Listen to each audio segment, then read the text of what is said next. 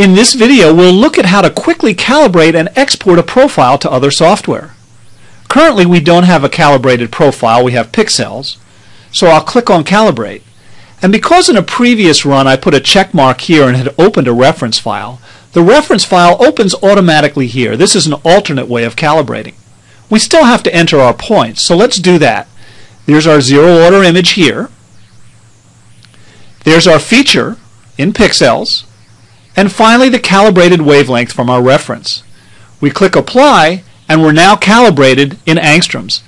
Now let's clean up the appearance a little bit. We can give it a title. And over here on Labels, we'll add a label. For wavelength, we'll click on the feature, and then type in a description, just for demonstration purposes. Now I'm using the capital I here to actually label the location of the callout. That's not a Roman numeral 1, that's simply a marker. Now that we have a profile that appears the way that we want it, let's export it. There's several ways to do that. The first on the Edit menu is to copy the graphic to the clipboard as an image. Now we can paste it into any software that accepts images, like Microsoft Word, for example. So here in Word, we'll click Paste, and there's our image. Back here in RSpec, there's two other ways to export images. That's to export an image as a file rather than on the clipboard. So under File, Export Profile to create a JPEG or a bitmap image.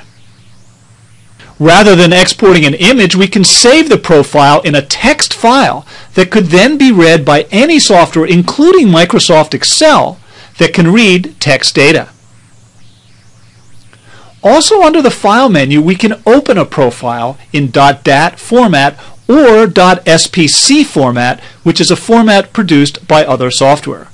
That profile would load as the main profile here on the grid. And finally, we can print our profiles. These use the standard Windows printer, but as noted earlier, printing black is a good way to use up an enormous amount of ink. So we suggest that under Appearance, you select a different appearance, perhaps this white with red lines, that will print much more effectively.